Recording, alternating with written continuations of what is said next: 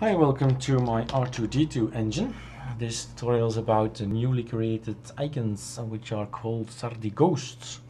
Let's take a look and talk about Sardi in the meantime. So we have different possibilities with Sardi, and we have here lots of choices, but these are the core icons, so there are more possibilities. Anything with the word colora or anything with the word flexible contains scripts, and scripts can be run, and we have made new GitHubs where all these scripts are now available to download. This one is the topic of discussion, the Sardi Ghost Flexible. Let's make it a bit dark. Let's choose something else as look. Let's take something black. That was my idea. This one maybe. So we have now this dock which is black, so we can see the contrast between the icon and the blank. We're talking about Sardi Ghost Flexible first hand, and what is this about? I mean, Sardi can be found on erikdubois.be, and you will see that any of these icon themes from Flexible and Colora can be changed. There are SVGs, not PNGs, meaning you can change the hexadecimal code and you can change this white to any color you like. And that's what we did. So inside this folder are a lot of scripts, and we ran them, and now we're going to install them. First off, part one is on ArchLabs or ArcoLinux, and second part is on any other distro. Let's see how this looks. We want to know is there something available for Sardi Flexible, and now we stop. We can install these guys, Sardi Ghost Flexible Variations. That's something else for another tutorial. This is the one we want to explain now, Sardi Ghost Flexible. 0, yes, no.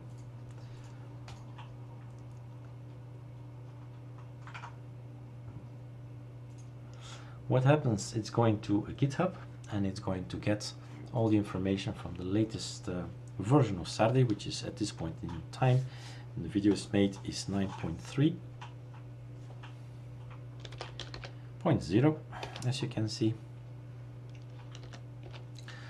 And voila, that's installed. Now, to be able to see it, first we need the file manager. That's nice to see. And then we have to close this one and open it again, because when it opens again, it's going to read everything, and then you can choose it. So, what did we install? We have this one, which is the standard one, the mother, the template, with all the scripts inside, and there is a script that says make it black. So in this case, it would be better to get to a theme that is white from background. Or maybe this one, that one. Let's make this, let's escape this one, and change to an arc theme. You have to click, if tuner only responds with the coloring if you click on it. So it's just simple as that. Just click on it. All right, so we have this one. We have the coral one, a red one. We have the ghost golden one. We have flexible gray one. If you want to surprise your girlfriend, and then you have this one. Why not have this one? And that's the end of it.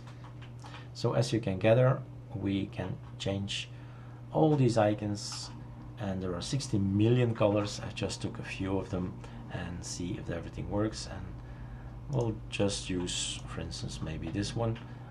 Because of the color of the wallpaper, it goes well together. So that's how you have to perceive it. It's an ideal way to make your theming, to maximize your theming. When a conky comes in, or a wallpaper comes in, you say it clashes with my design, and then you have just a choice from all these icons to choose from. So this is Sardi Ghost Flexible Golden. Let's keep it at that. And now the second part, what if you don't have ArchLabs or ArchLinux?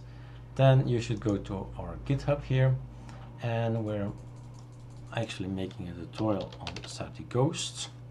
Sardi Ghost Flexible Variation is this one. So with Baltic, Coral, we've chosen for Golden, Grey, Hot Pink and Viking. So these are the ones that have been created, and surely in the future we'll create some more. Some information if you want to know more about the Sardi icons is there. Yeah, I did not show what to do next. So download zip. Zip is downloaded. Let's wait. Yeah, show in folder.